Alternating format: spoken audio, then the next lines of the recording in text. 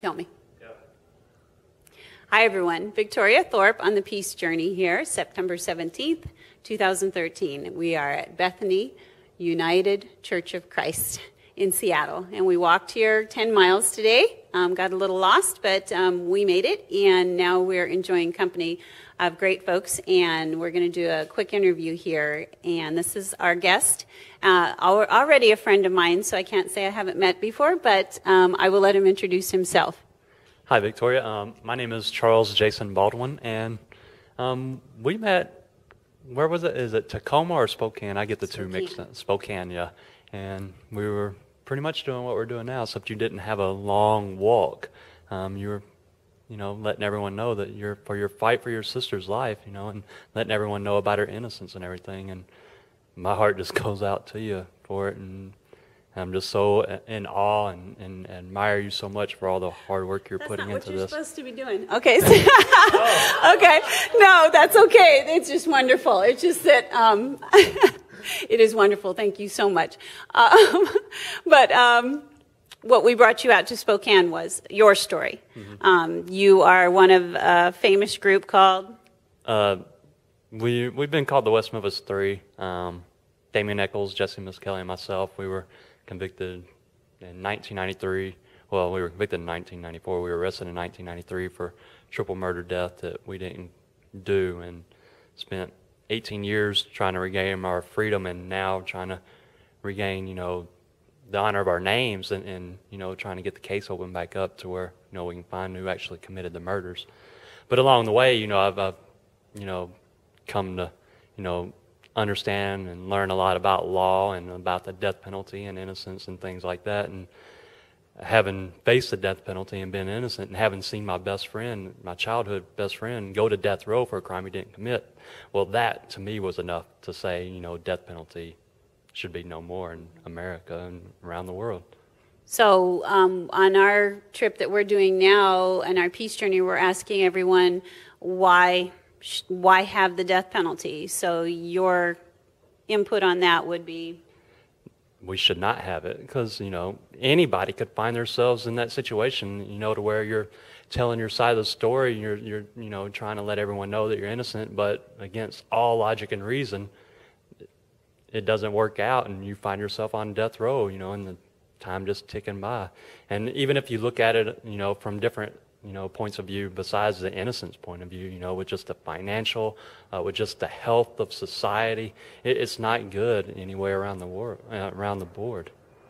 I know people can watch Paradise Lost and see documented the trial, much of the footage, and can see for themselves that there was no factual connection to you and Jesse and Damien, to the murders that happened, those poor families, those poor boys, but still you were convicted. It was more of an emotional frenzy and fear, maybe? Yeah, it was definitely emotional. Anytime you have, kids become murdered, it's definitely emotional, and people, want to, find out who done the crime and seek justice for that.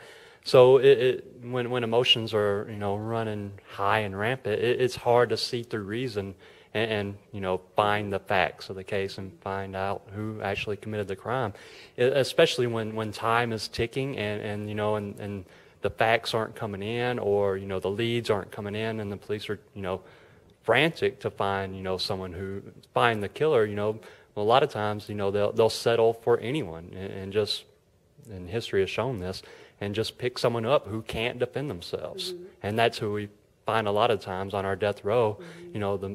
The mentally, challenged, like, Jesse Kelly, God bless his heart, but, he doesn't function very well. And I remember during my trial, or that might have been during my Rule 37 hearing, I remember Judge Burnett saying, well, he's street smart.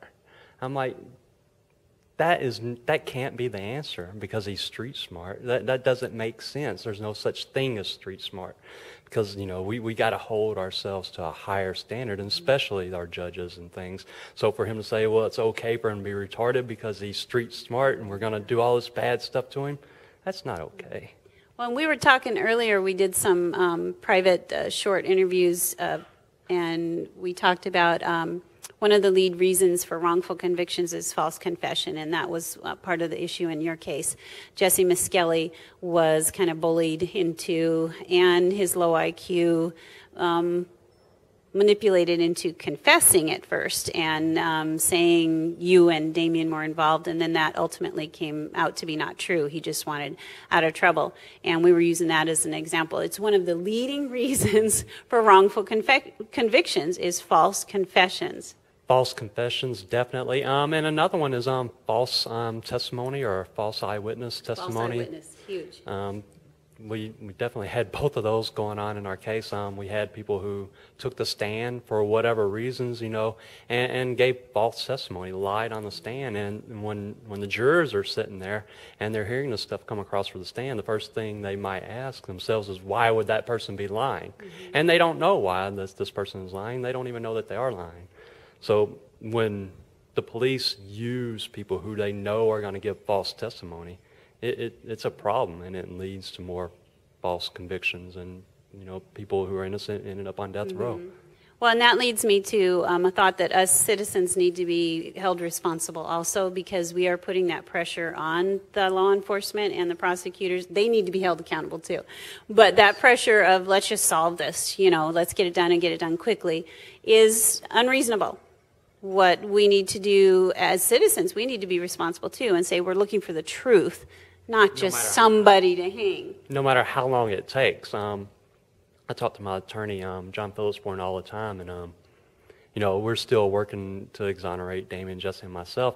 But he says, there are a multitude of cold cases out there, and this may very well be one of those cases. We may never find who actually committed the crime, but for the justice system to hold someone's, life ransom, to hold someone's, honor and their name ransom, or to take someone's life ransom just because we haven't found that person is wrong, and we need to get away from that. But like you said, we need to give the police and investigators and things the room they need to work in to find out where the case leads, instead of just throwing someone under the bus or whatever. Yeah. Well, and to hold the prosecutors accountable for misconduct, purposeful misconduct, would be an easy change to prevent future wrongful convictions. Oh yeah. What's the guy's name? Michael Morton in Texas. Was he successful in that? I haven't heard the results either. I haven't heard it either. But, yeah. But his case is, he was, how long was he in prison for? 24 years. Yeah. 24 years. And he was released just like a month or so after we were, and I got to meet him, and he was an amazing guy. I mean, I couldn't imagine being his son, right? He was this kid, 3 or 4 years old, and to lose his mom and then have everyone tell him that his father did it, so he lost both parents, and then to grow up having to be stigmatized with that. I mean, so when things are, when wrongful convictions occur, it's not just hurting that person who's wrongfully convicted, it hurts their whole family, it hurts society. And you can see the hurt in society now, to where the first reaction or first statement people say when they hear of someone who is innocent in prison, they'll say, well, isn't that what they all say? That is a symptom. That shows how wounded our society is, that we would say that. Well, and that people have told me, some people along the journey, that, well, the system corrects itself. It's been built in that there's checks and balances, and it will correct itself. Well, for my sister, that's why I carry her with me. 18 and a half years, she has not had her case reviewed yet. And it took you guys 18 years with a lot of help. A lot of people believed in you to undo a wrongful death penalty and life sentence is really, really not easy, is it? It takes a tremendous amount of energy and willpower from many people. I can't imagine the number of man hours that were practically just donated to our case and continues to be donated. A lot of times I felt like Humpty Dumpty, fell off the wall and all the king's men couldn't get him back. I mean, I felt like this was my life, and it was like all the king's men, everybody was just putting forth all this energy to get it back together, to get me free, to get Damien life saved and everything, and get Jesse, home where he can see his dad and everything. But, as far as the checks and balances go, it's a system, and it's a system that we constantly have to tweak and make better. And just because it's quote unquote the best system in the world doesn't mean it can't be better, and that we need to stop making it better, because humans are humans everywhere, and we make mistakes, and we make mistakes on the job, and the justice system's no different. There are mistakes made, and then there are people who purposely go about putting people away without evidence. So it's a big problem, and it's one that we need to address. And one of the first steps that we can do to guarantee that we don't execute another innocent person is to stop the death penalty. It doesn't send a good message when you say, hey, kids, when you're growing up, don't kill, but if you do, we'll kill you. So it's kind of oxymoronic or whatever. Hypocritical. Yeah. Hypocritical. Well, we would like to ask you, I'm so excited, Jason, that all those people worked with you and got you out, and I got to meet you. You were one of my favorite people in the world, I tell you. But besides that, we would like to ask everyone to think about what message we want to send. What kind of society do we want? A peaceful one, a compassionate one? Then that would start with ending the death penalty and using those funds and resources elsewhere to create a better society rather than killing. Think so? That would be a wonderful first step. Yes. We thank you so much for listening to us, and we hope you'll come back for the rest of the peace journey. We have a few more days going. Pray for us. Talk to us. Please send us messages and questions. Bye. Bye. Thank you.